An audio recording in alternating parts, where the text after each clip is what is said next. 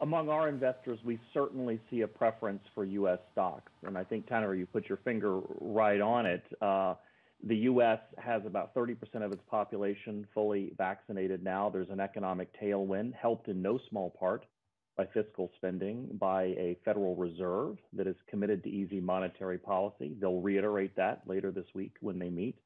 A lot of household savings, and all of that is showing up in a corporate earnings season that is shaping up to be very robust, even better than expectations headed into it.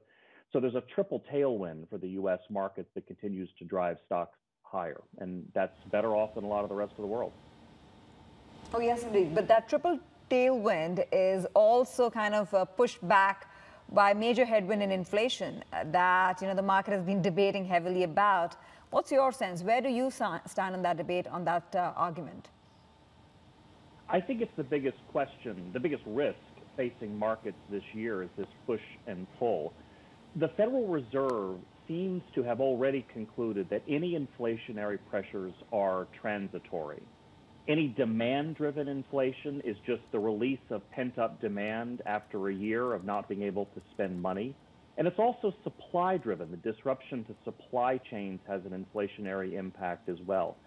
I think the Fed on Thursday when they meet will characterize both of those as short-term, as transitory, and it remains to be seen whether or not they're right. As you've seen, financial markets are already pricing in a higher risk of inflation going forward. The yield curve in the U.S. has steepened a fair bit. Break-even spreads have widened out to more along the lines of 2.5%. None of those things are alarming yet, but it is certainly a trend that is near the top of our list of things to watch as risks to the market as this year unfolds.